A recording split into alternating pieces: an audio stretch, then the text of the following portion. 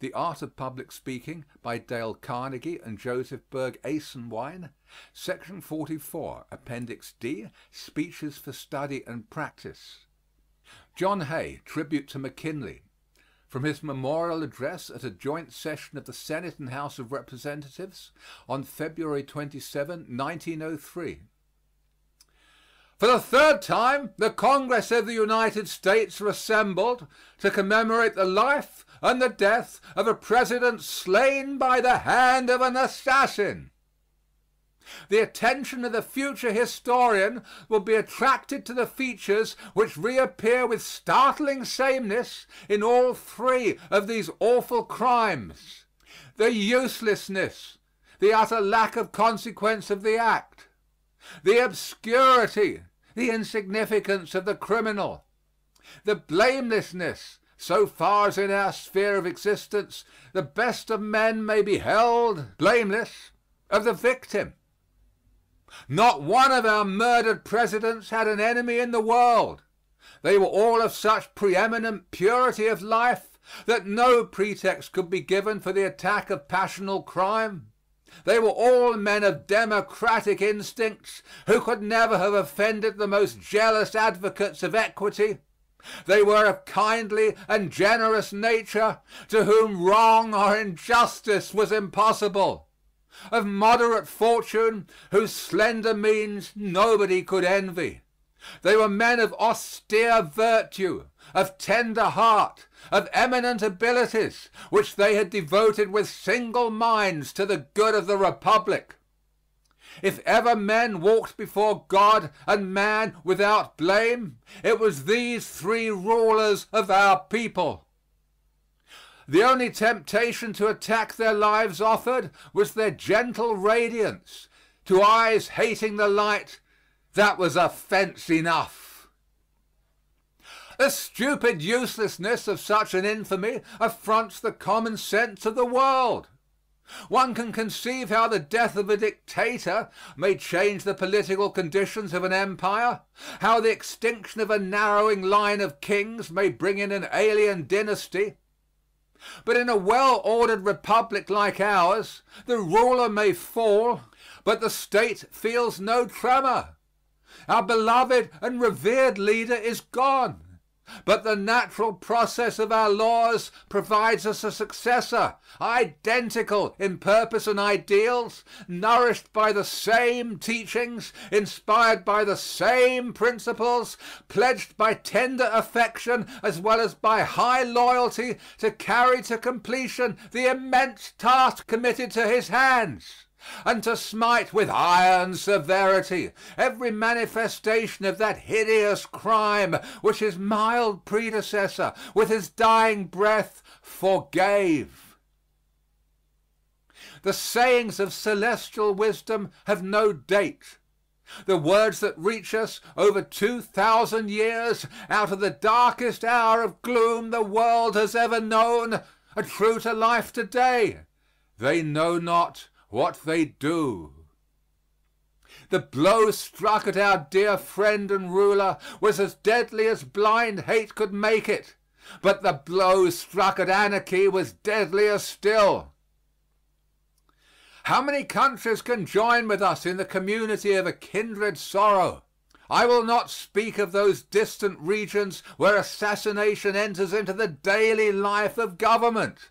But among the nations bound to us by the ties of familiar intercourse, who can forget that wise and mild autocrat who had earned the proud title of the Liberator, that enlightened and magnanimous citizen whom France still mourns, that brave and chivalrous King of Italy who only lived for his people, and, saddest of all, that lovely and sorrowing Empress whose harmless life could hardly have excited the animosity of a demon?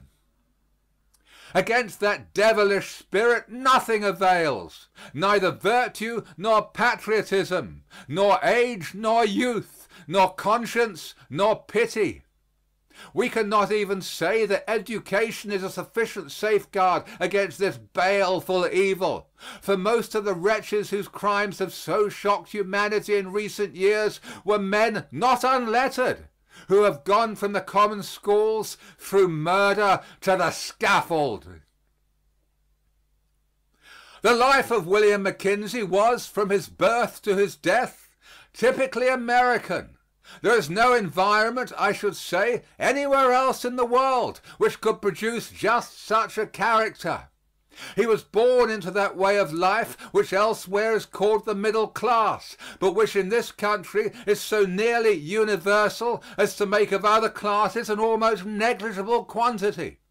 He was neither rich nor poor, neither proud nor humble. He knew no hunger he was not sure of satisfying, no luxury which could enervate mind or body. His parents were sober, God-fearing people, intelligent and upright, without pretension and without humility. He grew up in the company of boys like himself, wholesome, honest, self-respecting. They looked down on nobody. They never felt it possible they could be looked down upon. Their houses were the homes of probity, piety, patriotism. They learned in the admirable school readers of 50 years ago the lessons of heroic and splendid life which have come down from the past. They read in their weekly newspapers the story of the world's progress, in which they were eager to take part, and of the sins and wrongs of civilization with which they burned to do battle. It was a serious and thoughtful time. The boys of that day felt dimly but deeply that days of sharp struggle and high achievement were before them. They looked at life with the wondering yet resolute eyes of a young esquire in his vigil of arms. They felt a time was coming when to them should be addressed the stern admonition of the apostle, "Quit you like men, be strong." The men who are living today and were young in 1860 will never forget the glory and glamour that filled the earth and the sky when the long twilight of doubt and uncertainty was ending and the time for action had come. A speech by Abraham Lincoln was an event not only of high moral significance but of far-reaching importance. The drilling of a militia company by Ellsworth attracted national attention. The fluttering of the flag in the clear sky drew tears from the eyes of young men. Patriotism, which had been a rhetorical expression, became a passionate emotion in which instinct, logic, and feeling were fused. The country was worth saving. It could be saved only by fire. No sacrifice was too great. The young men of the country were ready for the sacrifice. Come weal, come woe, they were ready. At 17 years of age, William McKinley heard the summons of his country. He was the sort of youth to whom a military life in ordinary times would possess no attractions. His nature was far different from that of the ordinary soldier. He had other dreams of life, its prizes and pleasures, than that of marches and battles. But to his mind there was no choice or question. The banner floating in the morning breeze was the beckoning gesture of his country. The thrilling note of the trumpet called him and none other, into the ranks. His portrait in his first uniform is familiar to you all. The short, stocky figure, the quiet, thoughtful face, the deep, dark eyes. It is the face of a lad who could not stay at home when he thought he was needed in the field. He was of the stuff of which good soldiers are made. Had he been 10 years older, he would have entered at the head of a company and come out at the head of a division. But he did what he could. He enlisted as a private. He learned to obey. His serious, sensible ways, his prompt, alert efficiency soon attracted the attention of his superiors. He was so faithful in little things that they gave him more and more to do. He was untiring in camp and on the march, swift, cool, and fearless in fight. He left the army with field rank when the war ended, brevetted by President Lincoln for gallantry in battle. In coming years, when men seek to draw the moral of our great Civil War, nothing will seem to them so admirable in all the history of our two magnificent armies as the way in which the war came to a close. When the Confederate army saw the time had come, they acknowledged the pitiless logic of facts and ceased fighting. When the army of the Union saw it was no longer needed, without a murmur or question, making no terms, asking no return, in the flush of victory and fullness of might, it laid down its arms and melted back into the mass of peaceful citizens. There is no event since the nation was born which has so proved its solid capacity for self-government. Both sections share equally in that crown of glory. They had held a debate of incomparable importance and had fought it out with equal energy. A conclusion had been reached, and it is to the everlasting honor of both sides that they each knew when the war was over and the hour of a lasting peace had struck. We may admire the desperate daring of others who prefer annihilation to compromise, but the palm of common sense and, I will say, of enlightened patriotism belongs to the men like Grant and Lee, who knew when they had fought enough for honor and for country. So it came naturally about that in 1876, the beginning of the second century of the Republic, he began, by an election to Congress, his political career. Thereafter, for 14 years, this chamber was his home. I use the word advisedly.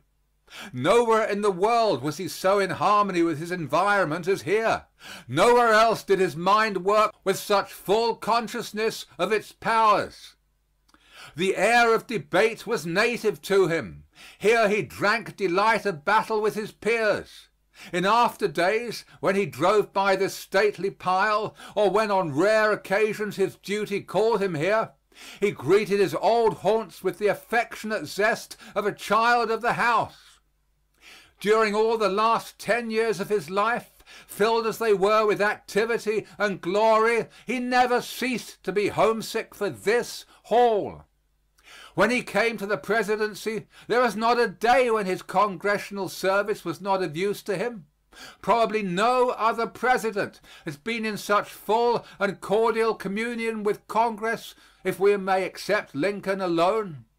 McKinley knew the legislative body thoroughly, its composition, its methods, its habit of thought. He had the profoundest respect for its authority and an inflexible belief in the ultimate rectitude of its purposes. Our history shows how surely an executive courts disaster and ruin by assuming an attitude of hostility or distrust to the legislature. And, on the other hand, McKinley's frank and sincere trust and confidence in Congress were repaid by prompt and loyal support and cooperation. During his entire term of office, this mutual trust and regard, so essential to the public welfare, was never shadowed by a single cloud. When he came to the presidency, he confronted a situation of the utmost difficulty, which might well have appalled a man of less serene and tranquil self-confidence.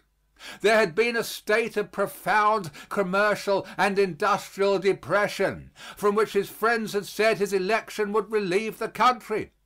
Our relations with the outside world left much to be desired. The feeling between the northern and southern sections of the Union was lacking in the cordiality which was necessary to the welfare of both. Hawaii had asked for annexation and had been rejected by the preceding administration. There was a state of things in the Caribbean which could not permanently endure.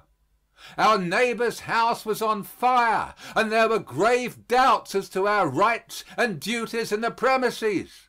A man either weak or rash, either irresolute or headstrong, might have brought ruin on himself and incalculable harm to the country. The least desirable form of glory to a man of his habitual mood and temper, that of successful war, was nevertheless conferred upon him by uncontrollable events.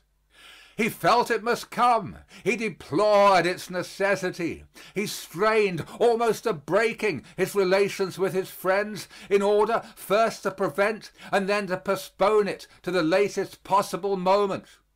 But when the die was cast, he labored with the utmost energy and ardor, and with an intelligence in military matters which showed how much of the soldier still survived in the mature statesman to push forward the war to a decisive close. War was an anguish to him. He wanted it short and conclusive.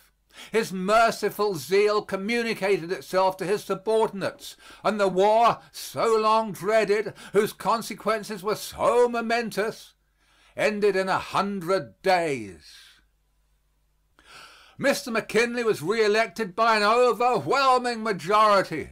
There had been little doubt of the result among well-informed people, but when it was known, a profound feeling of relief and renewal of trust were evident among the leaders of capital and industry, not only in this country but everywhere.